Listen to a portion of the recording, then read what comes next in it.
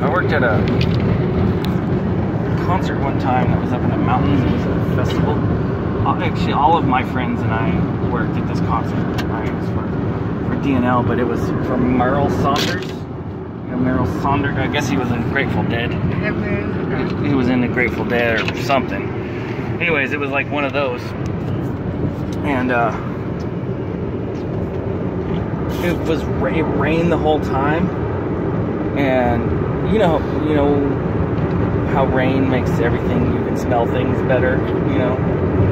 When I fart in the shower, it's worse because your nose is moisturized. And so we were out there, and the smell of wet hippie is like not even real hippie, like those new hippies is bad. Worse than my dog. It's musty. You know? It's rough. So I was out there for days, and I finally broke. I was like, no more hemp burgers. No more of this. I'm done. I started to walk out. And it was way up in the mountains.